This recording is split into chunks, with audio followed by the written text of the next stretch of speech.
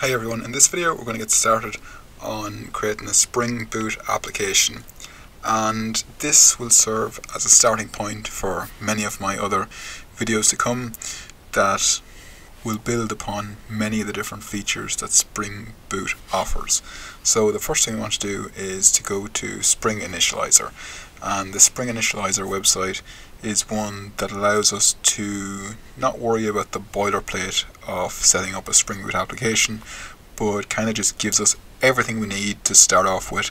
And if you know you're going to use certain things, if you know you're going to be using MVC, or you know you're going to be using a particular type of database like Postgres or whatever, you can then add that dependency in there at that given time. So let's just go to start.spring.io, and once you get here you can determine what type of project you want. So that might be Maven or Gradle to deal with your dependencies.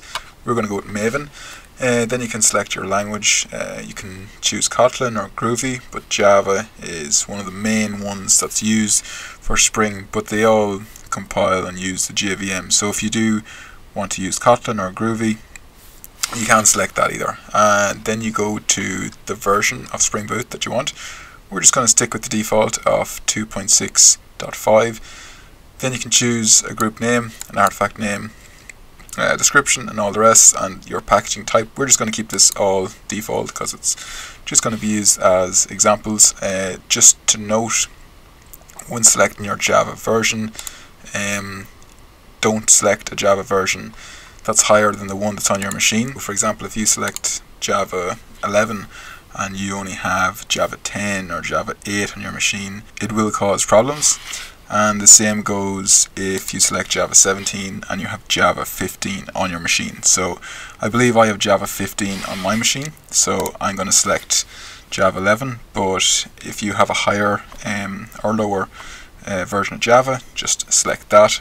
Then we go over to the dependencies, and there's going to be one main dependency that we're going to use for more or less all the videos going forward, and that's going to be Spring Web. So Spring Web allows us to create RESTful applications. So you can create REST endpoints and you can hit them with some sort of client. So that client could be Postman, that could be a curl command, or it could even be just open up that endpoint within the browser. And it allows you to have an embedded web server. It uses Apache Tomcat as the default one right out of the box, so that's the one that we're going to be using in the future videos. Then there's another couple dependencies that's very useful. One of them is JPA. So if we just type in JPA, you can see that Spring Data JPA, and you can just add it like that. Another one that's very handy is H2. So H2 is an in-memory database. So let's just talk about JPA for a second. So when we create objects within our Spring Boot application, for example, if we have a person object, and that person object has a first name, a last name, and an age maybe, and we want to store that object straight into our database, using JPA can be very easy to map our objects that we have in Java straight to a table in whatever database you're using. That might be Postgres, that might be Oracle, that might be MySQL. So that's where Spring Data JPA is very useful. Then moving on from that, you have the H2 database. So H2 is very similar to any other database as far as it uses SQL like any other of the relational databases. The only thing is that it's in memory, so it runs in memory, so it will take up some of your memory, and that means it's very fast. So if you just have a small application that you're using just to play around with and use Spring, it's very handy because it'll mean fetch times will be much lower. If you're creating a more enterprise-like application that's going to be dealing with a lot of data, things like that, you might want to select a more traditional database, such as the ones we talked about earlier, like Postgres, Oracle, or whatever. And to do that, you just look for that dependency here. So you can see we have the Postgres SQL driver. So what you would do if you're going to be using Postgres, for your application, you wouldn't need H2, so you could just delete it like that. But I'm going to delete the Postgres dependency, and I'm going to add in the H2 one.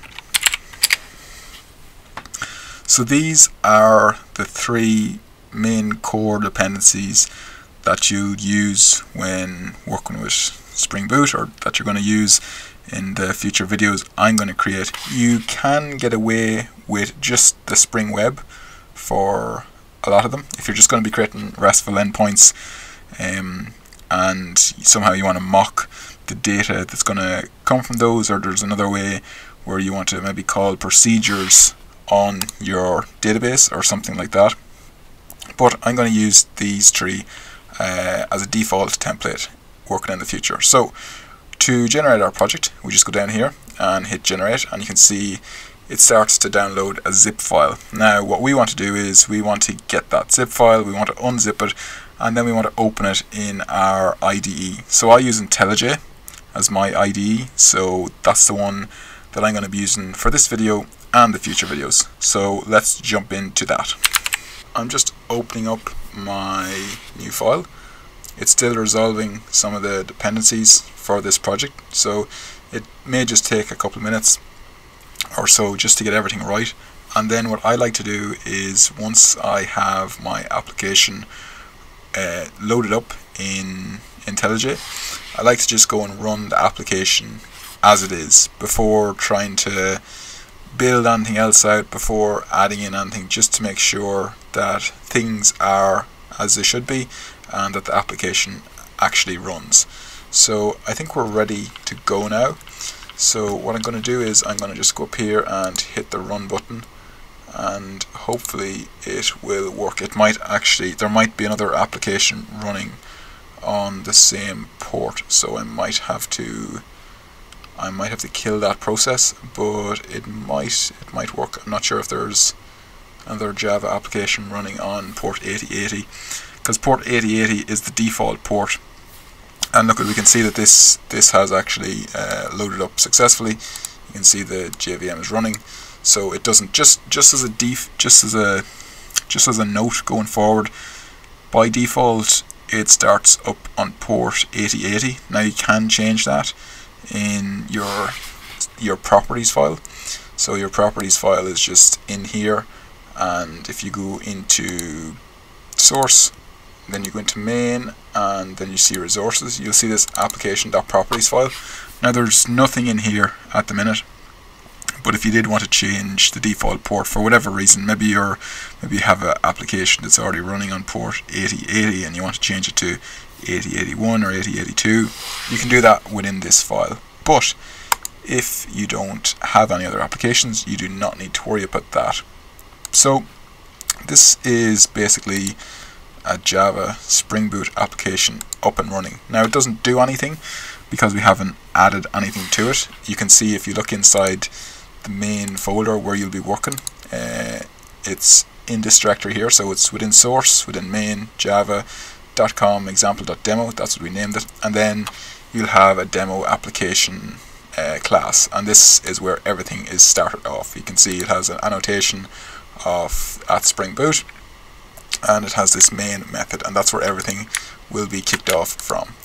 So you can go into the Spring Boot application class to see a little bit more information about it, but it's not important at the minute. So I hope you gained something from the video. If you did like it, give it a like, don't forget to subscribe, and have a good day.